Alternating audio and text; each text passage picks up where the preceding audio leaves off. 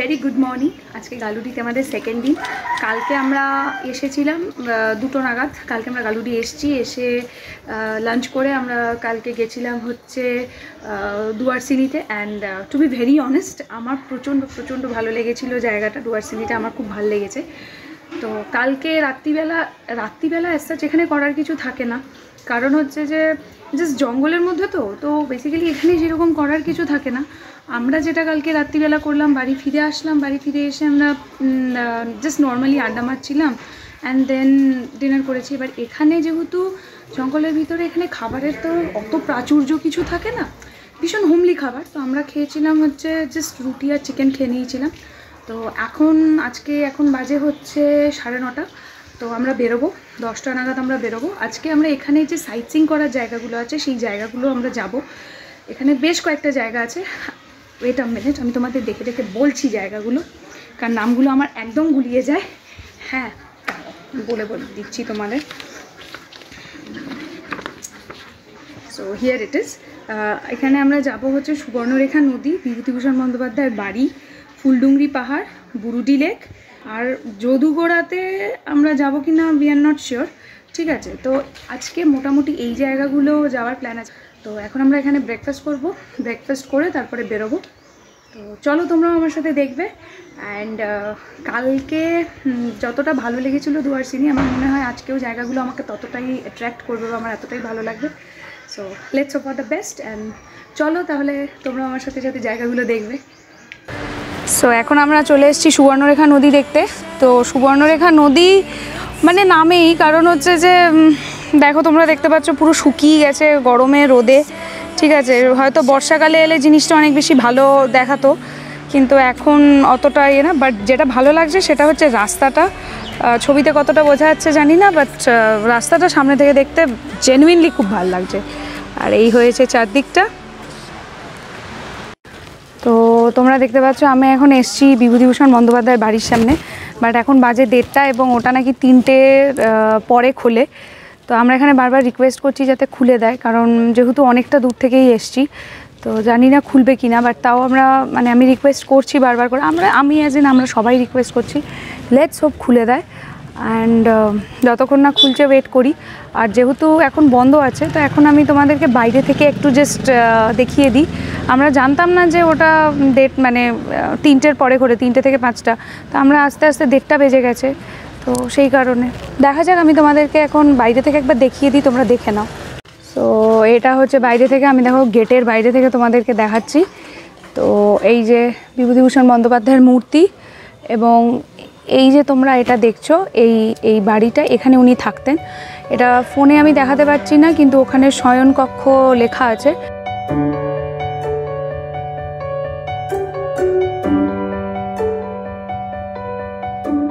কিন্তু ঘটনাটা হচ্ছে যে এখন যেহেতু বন্ধ আছে, তো আমরা একটু ওয়েট করছি, যদি আর কি খুলে দেয় তো তাহলে তোমাদেরকে ভিতর থেকে দেখাবো।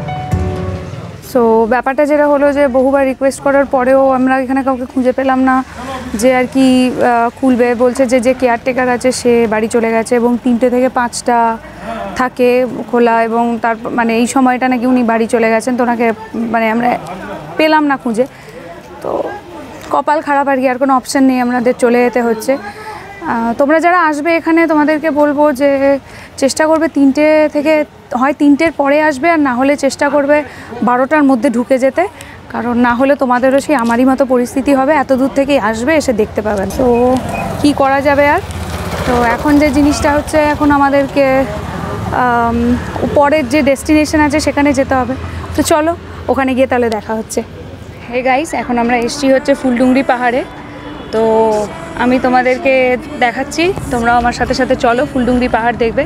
এখানে আমাদের এখন পাহাড়ের এই জঙ্গলের ভিতর দিয়ে পাহাড়ে উঠতে হবে। সো চলো আমার সাথে তোমরাও দেখবে ফুলডুংরি পাহাড়।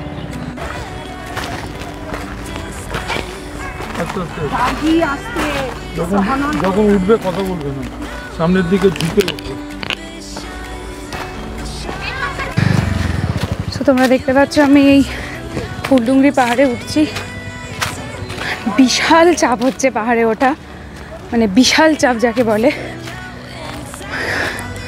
হাঁপিয়েও গেছি, কথাও বলতে পারছি না, বাট এনিওয়ে কথাতেই আছে the best view comes after hardest climb. তো এই হচ্ছে আমরা ফুলডুংরি পাহাড়ের একদম টপে এসে গেছি, তোমরা দেখতে পাচ্ছ।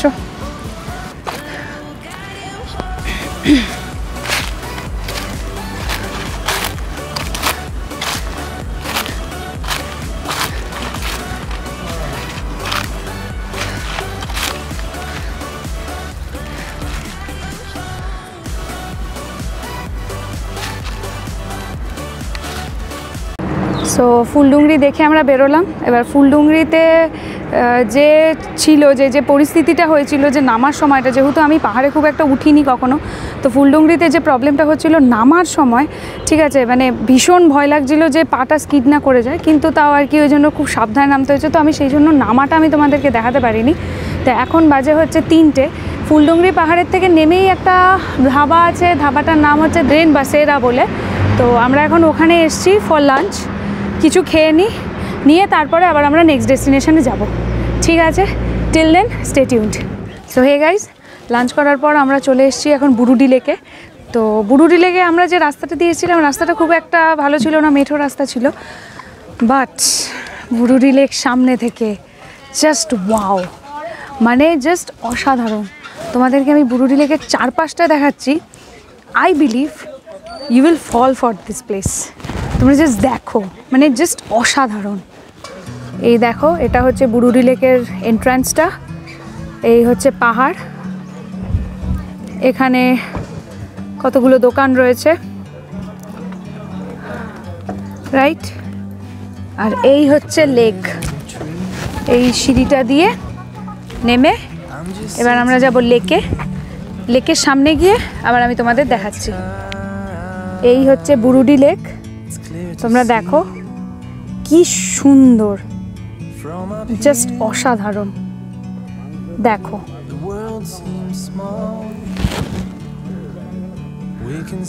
মানে ক্যামেরায় কতটা সুন্দর লাগছে আমি জানি না, কিন্তু সামনে থেকে সত্যি বলছি চোখ ফেরানো যাচ্ছে না, মানে এত ভালো লাগছে।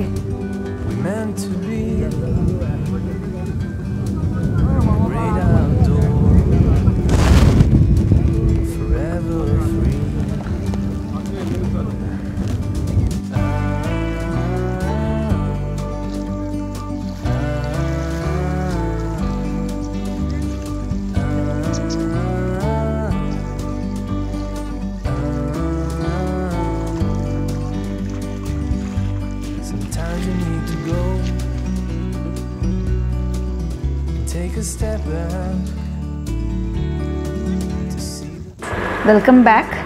তো বুরুডি লেক ঘোরা কমপ্লিট। এখন আমরা ভিডিওর একদম লাস্ট লেগে এসে পৌঁছে গেছি, কারণ আজকে তো সেকেন্ড দিন ওভার হয়ে গেল। কালকে সকাল সকাল কলকাতার জন্য বেরিয়ে যাব, পরশু থেকে আবার নর্মাল রুটিন। তো আজকে এখন যে কথাগুলো আমি তোমাদেরকে বলবো সেটা যেটা মানে খুব ইনফরমেটিভ যে জায়গাগুলো, যেমন হচ্ছে ধরো এই যে কেডি প্যালেস এলাম, কেডি প্যালেসটা কোথায়? কেডি প্যালেস হচ্ছে গালুডি যে রেলওয়ে স্টেশনটা আছে তার ঠিক পিছনে। তো আরেকটা যেটা হচ্ছে যে এখানে রুম রেন্টটা, তো কেডি প্যালেস এবং বনবিথি দুটো মিলে একটা, মানে দুটো রিসোর্ট মিলে একটা বাউন্ডারিতে আছে। তো আমরা বনবিথিতে ছিলাম না, আমরা কেডি প্যালেসে ছিলাম। আমরা আমাদের দুদিনে টোটাল 3000 পড়েছে। এবার ব্যাপারটা হচ্ছে যে যেহেতু আমরা মানে একটা গ্রুপে এসেছি, তো গ্রুপে পেমেন্ট হচ্ছে, তো সেই রিগার্ডিং আমাদের 1500 করে, দুদিন করে 3000 পড়েছে। অ্যান্ড যদি তোমরা এসি চাও তার জন্য ওরা 500 টাকা করে এক্সট্রা চার্জ করবে। এবার 500 টাকা করে এক্সট্রা চার্জ করলেও মানে এখন যা ওয়েদার, আমাদের এই মুহূর্তে এসিটার প্রয়োজন ছিল না, তো তাই আমরা এসি নিইনি।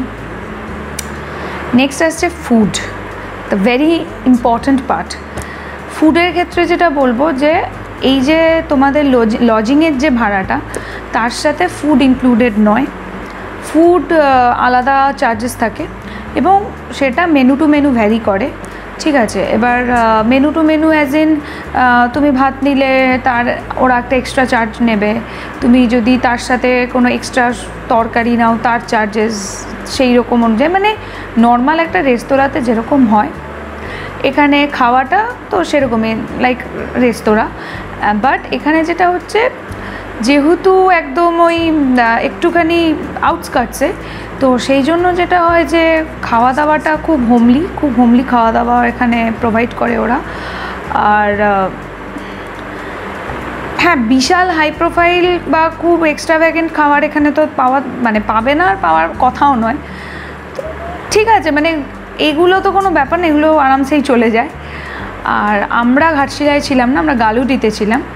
অ্যান্ড আমি জানি না ঘাটশিলাতে থাকার ব্যবস্থাটা কেমন, বাট আমার গালুডির এই জায়গাটা খুব পছন্দ হয়েছে। বিকজ ভীষণ সিরিন জায়গাটা, মানে ভীষণ সিরিন। আমার তো ভোডাফোনেও টাওয়ার ছিল না, আর আরেকটা নাম্বারেও টাওয়ার ছিল না, দিয়ে বা তারপরে বাট অন্যান্য লাইনে টাওয়ার থাকে। তো মানে রাত্রিবেলা তুমি যদি বারান্দায় দাঁড়িয়ে থাকো বা ছাদে যাও, তুমি গালুডি স্টেশন থেকে ট্রেন যাচ্ছে দেখতে পাবে। খুব সুদিং একটা দৃশ্য। আর সব মিলিয়ে আমি তো বলবো আমার খুব ভালো লেগেছে, খুব ভালো এক্সপিরিয়েন্স হলো আমার এখানে। তোমরা যদি এখানে ঘুরতে আসতে চাও, এবার ঘটনাটা হচ্ছে সিজন রিগার্ডিং, যে এই সিজনের জন্য কি এই জায়গাটা চলে। দেখো আমি বলবো আমার কোনো প্রবলেম হয়নি ঘুরতে, ঠিক আছে। কারণ হচ্ছে যে এখনও সেই গরমটা পড়েনি যে আমি মানে এইখানে অ্যাটলিস্ট সেই গরমটা আমি ফিল করিনি, যেখান থেকে আর কি আমার মনে হচ্ছে যে এখন এই জায়গাটা নট সুইটেবল, আসাই যায়, এবং বহু লোক এসছেও। তো ঠিকই আছে, কালকে তো মানে ফিরে যাব। আর যেহেতু আমাদের রোড ট্রিপ ছিল, ট্রেনে করে আমি আসিনি, তো সেই জায়গাটা আমি ঠিক মানে ট্রেনের ব্যাপারটা নিয়ে আমি অতটা এই ক্ষেত্রে অ্যাওয়্যার নই। আর ব্যাস কালকে সকালবেলা আমরা 9টার সময় বেরিয়ে যাব। ও হ্যাঁ, এদের চেক আউট টাইম হচ্ছে 9:30, তো আমরা 9টা নাগাদ বেরিয়ে যাব, দিয়ে এবার কালকে আবার কলকাতা ফিরবো। তো আমি ভেবেছিলাম কালকে ব্লগটা এন্ড করবো, তারপরে ভাবলাম যে না, আজকে যখন ফাঁকা আছি তোমাদের সাথে এই ব্যাপারগুলো নিয়ে ডিসকাস করে নিই, কারণ কালকে তাড়াহুড়ো লেগে যাবে, তো আমি ব্লগ তখন বলে উঠতে পারবো না আমার যা বলার আছে। তো ব্যাস এই আর কি, এই হলো বাজে আমাদের। আর তুমি যদি ঘোরার কথাটা বলো, ঘোরার কথাটা আমি বলবো যে আমি খুব এনজয় করেছি, মানে অনেস্টলি স্পিকিং আমার খুব ভালো লেগেছে, আমি ভীষণ এনজয় করেছি। তোমরা যদি আসো তোমাদেরও ভালো লাগবে। তবে হ্যাঁ, কিছু জায়গা আমার একটু হাইপড মনে হয়েছে, যেমন আমি সেগুলো বলছি না, বাট ঠিক আছে। বাট আমার পার্সোনালি যে দুটো জায়গা খুব ভালো লেগেছে, সেটা হলো একটা দুয়ারসিনিটা খুব ভালো লেগেছে, কালকেই আমি বলেছি, এবং আজকে বুরুডি ড্যাম মানে খুব ভালো লেগেছে। তোমরা ভিডিওতে নিশ্চয়ই দেখেছো, এবং তোমাদেরও আশা করি ভালোই লাগবে ভিডিওতে, যদি ভালো করে বুঝতে পারো। ব্যাস এই। আর আমার তো মানে আমার কাছে it's a good experience, it's really good experience.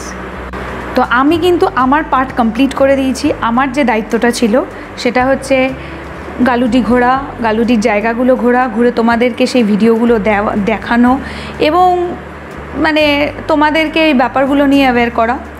আমি আমার পার্ট করেছি, এবার তোমাদের পার্টটা আসছে, সেটা হচ্ছে যদি তোমাদের আমার ভিডিও ভালো লেগে থাকে তাহলে please do like, share and subscribe, specially subscribe my channel for further updates, for further more videos. হ্যাঁ, আমিও চেষ্টা করব যতটা পারি কনসিস্টেন্ট থাকার আমার চ্যানেলটা নিয়ে, অ্যান্ড তোমরাও আমার পাশে থাকো, কারণ তোমরা যদি আমার পাশে না থাকো কনসিস্টেন্সি এমনিই আসবে না। সো তোমরা আমার পাশে থাকো, আমাকে সাপোর্ট করো, আর আমিও চেষ্টা করব খুব বেশি ফ্রিকুয়েন্টলি ভিডিও দেওয়ার। সো চলো, এরপর আবার নেক্সট ভিডিওতে দেখা হচ্ছে, আবার কোনো একটা জায়গায় ঘুরতে যাব, বা আবার কোথাও খেতে যাব, বা যাই হোক কোনো কিছু আমার লাইফের যেটা আমি দেখাবো আবার। তো খুব জলদি আবার দেখা হচ্ছে। Till then, take care, bye bye.